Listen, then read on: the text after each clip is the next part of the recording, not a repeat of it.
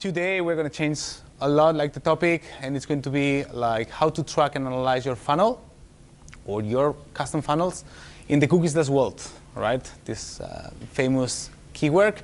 Basically for warming up, who is this for? Who is this workshop for?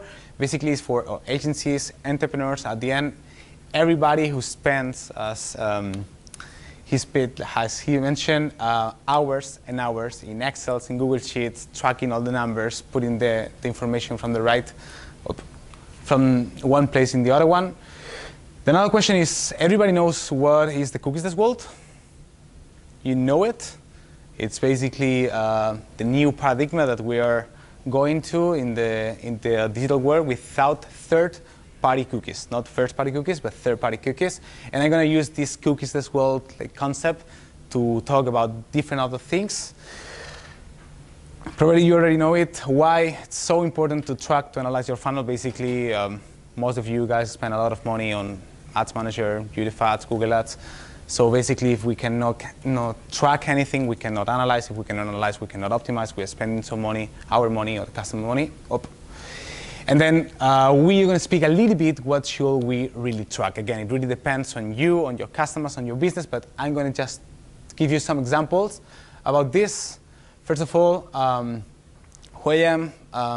This is me. Well, it's just there with these crazy and lovely people, which is the World Audience team. I'm like you guys, I'm an entrepreneur. I was studying mechanical engineering, and also I found my passion in the online and marketing world. I was consulting over 300 businesses around the world, always around sales funnels, digital marketing strategies. And for sure, I'm focusing on growth at World Audience with Wildmail. As he mentioned, is basically a reseller of ActiveCampaign, and Wildmetrics, which is our own, it's like an app, like an add-on for ActiveCampaign with awesome analytics. The good thing is I scaled last year from 260K ARR into 509K ARR using the same system I'm going to share with you today, and it was just me. So now it's Jason also, it's Alvaro, it's Andrea, but last year it was just me.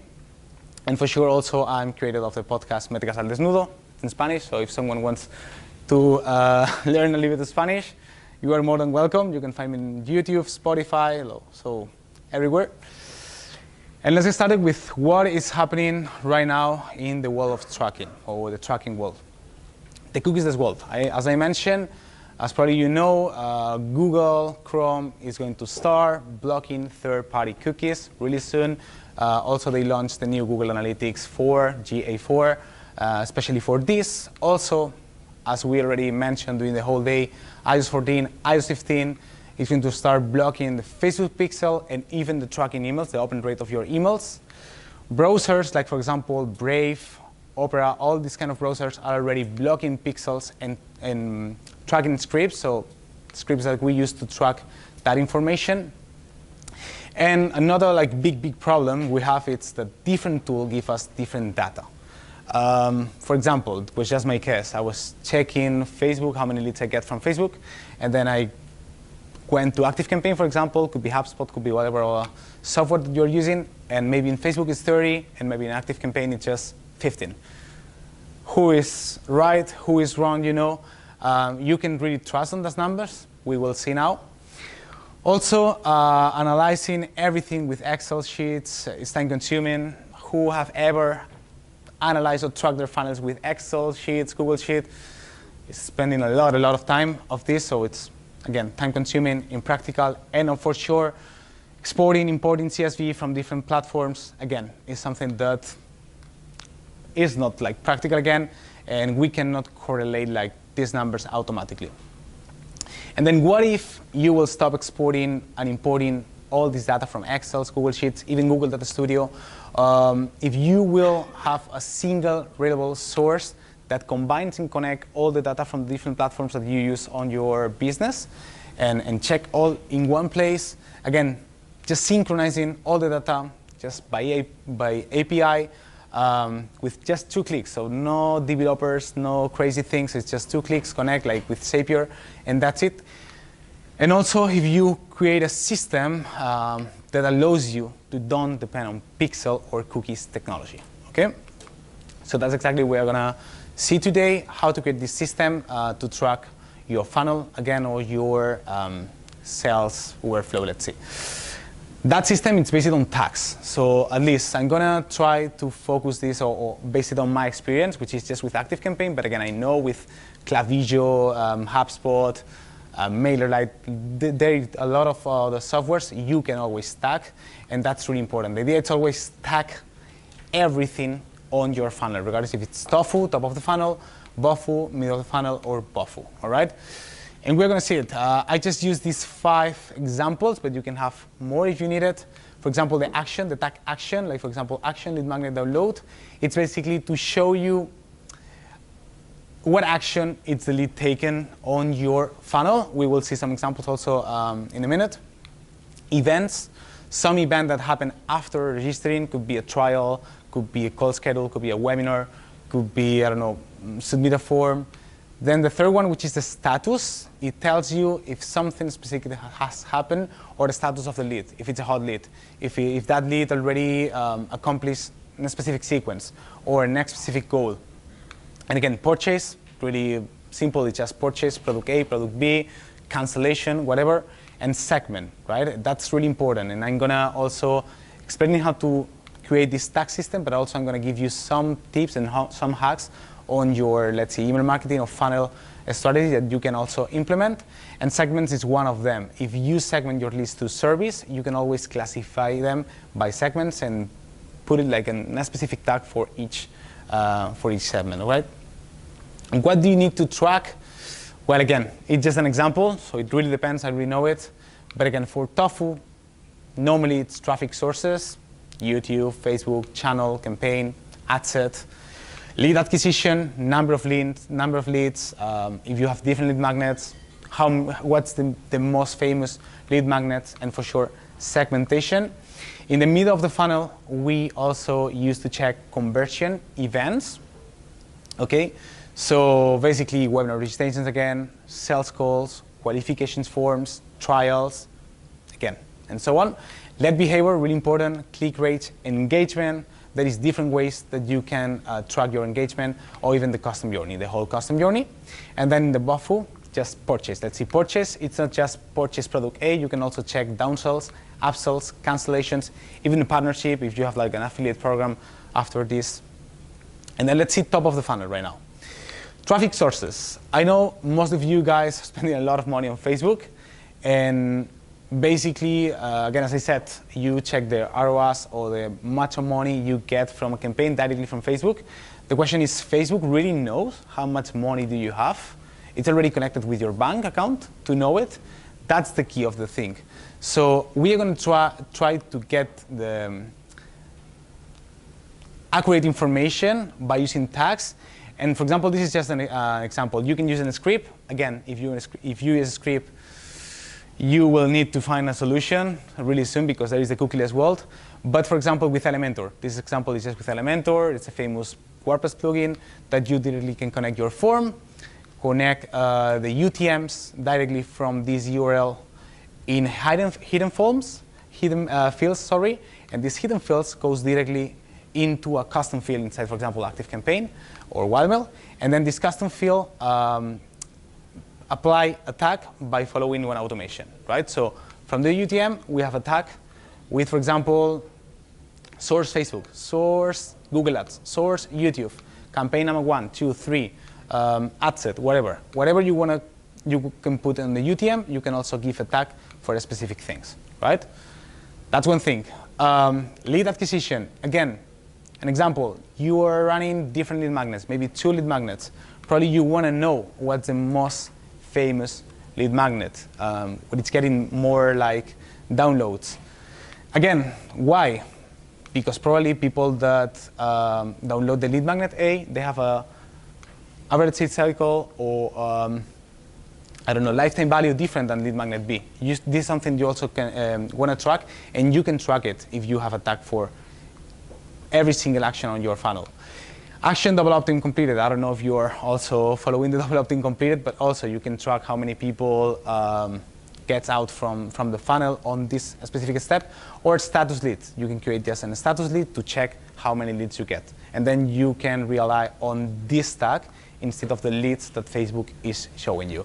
Again, you have the button, and based on this button, for example, it's directly, like in a pop-up, an active campaign form appears, and then I give them this tag. This tag is 5tool-LM lead magnet. So I used to use the names because I think we have 13 or 14 lead magnets, so it was easy for me, and then directly goes inside the tags section of the content profile. And then segmentation, as I said, we also use this like kind of a quiz where we ask like your problem, your goal, your business type, and we connect this directly, and depending on which answer you click, you will get different tags: service business, SaaS business, digital business, e-commerce, and then again, everything is tracked inside ActiveCampaign. Probably you can use everything, you can use just 50% of the things, but if you have no tags, there is no way to track it. Again, middle of the funnel, lead behavior. How we can track the lead behavior? What about the open rates and click-through rates? We have to track it? I think so. But again, open rates, be careful. iOS 15 also is blocking the open rates. So probably a lot of your open rates, they are like false positives. So we cannot, again, trust really on open rates. We have to focus or trust on click-through rate again. And I'm going to give you some tip about this, which is the frequency selector. Again, depending on your business, but if you have like a welcome sequence of emails, right? And then you're trying to explain kind of a story, like Netflix TV show, but instead of 7 episodes, 7 emails. Each email is 1 episode. Just imagine kind of a strategy for your email marketing. If you use frequency selector, which is this at the end of the email, you are giving the opportunity to the lead to choose when they are going to get the next email.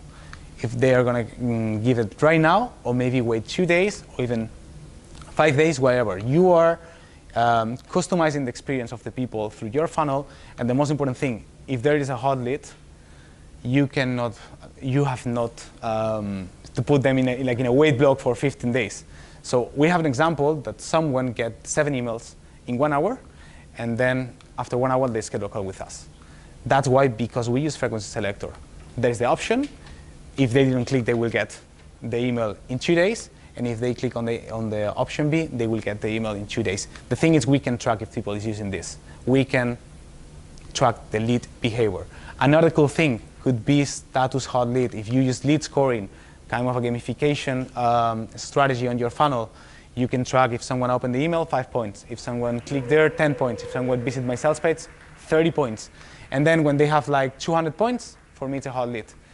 For sure, this hot lead can trigger another automation that sends you like a VIP offer, something like this. You can also track all this activity.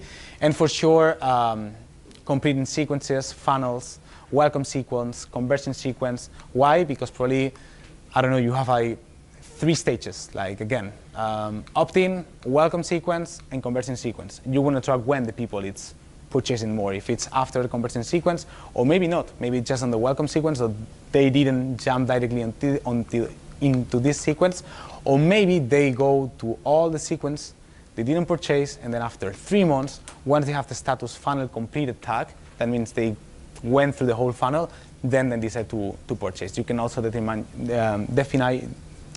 your average sales cycle. Conversion event, again.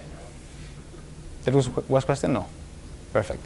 Conversion event, tags, again, could be trial, could be call schedule, could be a webinar, could be a form submitted.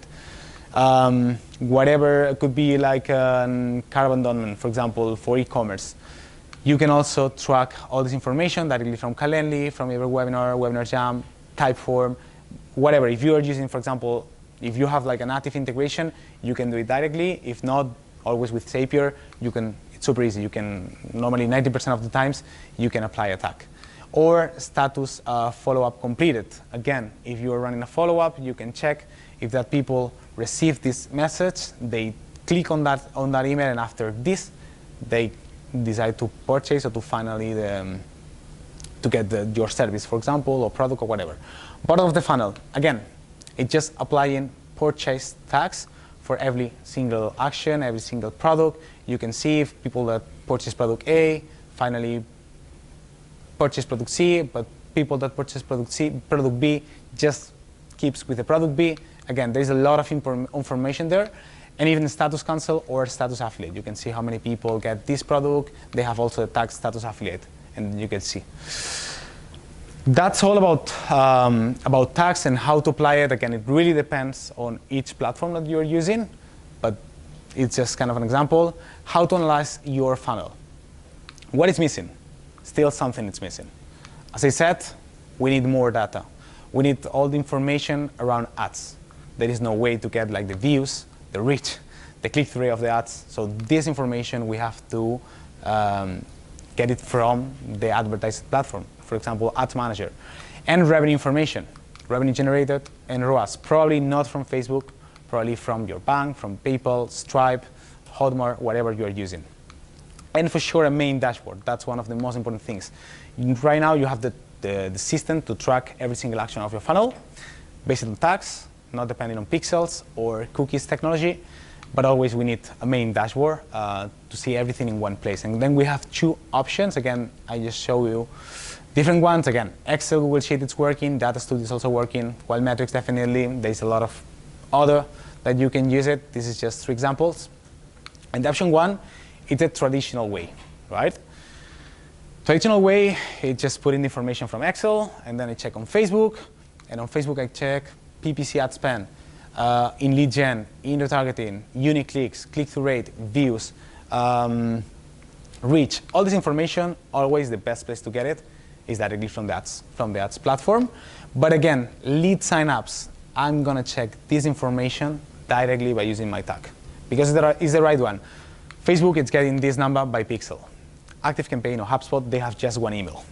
So if there is no email, there is no lead. So that's important thing. In the middle of the funnel, again, I'm going to check the open rate and the click-through rate directly from my ESP software. Engagement events, engagement rate, I can easily calculate based it on frequency selectors, based on hot leads, based it on whatever you want to track on your funnel. And in BOFU, again, you can also check the open rate or the click-through rate if you have a conversion sequence. But, for example, page visitors, directly Google Analytics. If you have like sales page, you will need to check this on Google Analytics. But pay accounts, or by tag, or directly on Stripe, for example, right? So the thing is always try to get the information from the most like close platform to this KPI. Advantages that we have if we use the traditional way by using this kind of system, we are not affected by iOS 14 or iOS 15. We are not based on pixel, on cookies. Even the open rate, maybe we are getting the open rate, but also we are getting the engagement, which is the most important thing, more than open. We don't care about pixels or cookies again, and reliable and accurate data acquisition source, right? So we really know how many leads comes from Facebook, how many leads comes from organic, how many leads comes from YouTube. The advantage, definitely, you must add the reminder data manually. Spend like maybe 1 hour every week, every Monday, checking the performance of the last week, putting all this information here, and then after this, 1 hour less, checking all the numbers, trying to correlate everything, because at the end it's numbers. You have to interpret these numbers and define which action are you taking based on this. Option 2, new way, again, I show with Web Metrics, but you can do it with Google Data Studio, with others. You get all the advantages that we get on the traditional way, but also we save maintenance time, because that means we connect in 2 clicks, directly Facebook, directly Stripe, directly ActiveCampaign, and we have all this information already here. We have not to put in the data from one place to the other. And definitely it really depends on the platform that you are using, but some of them, it's not just showing the data like in an amazing way with an amazing dashboards and so on. Also, they are correlating this data super easy and making like, I don't know, how much revenue are you getting per email, how much revenue are you getting per automation. If someone gets this tag and this tag, then they purchase, what's the ROAS for people who guess Facebook and lead magnet A. So you can analyze whatever you want because you track at everything. That's a cool thing. Okay, I have a gift for you guys. It's basically our developer. It's already working on script UTM. Again, this is more for now, maybe not for 1 year, but a script, if you're not using Elementor, I also use ConvertBox, But if you're not using one of these platforms that allows you to put the UTMs directly in hiding fields and pull this information in tags, you can always use a script UTM. So it's for free. Just reach out to us. I'm going to share with you guys the email right now in the next slide. And we will give you this script UTM. Also, Google Sheet templates. We have templates for digital, SaaS, or service business. Again, if you want to use Google Metrics, more than welcome. Super happy. But also, you can use Google Sheet templates and one-on-one consulting call with me or even with Jason directly. Again, we are going to run Q&As, but tracking and all these kind of things is really like custom. So I know I need a lot of context of your business, your workflow, and everything. So we are just offering like one-on-one consulting call for free with us to help you with all these things. And now I think it's the time of the Q&A. I was like a little bit fast, but Killian like get some time from me. So just to make sure that we are in time with the rest of the activities. And this is basically the email, support@wildmetrics.io or benji@wildtoins.com, as you wish. Okay?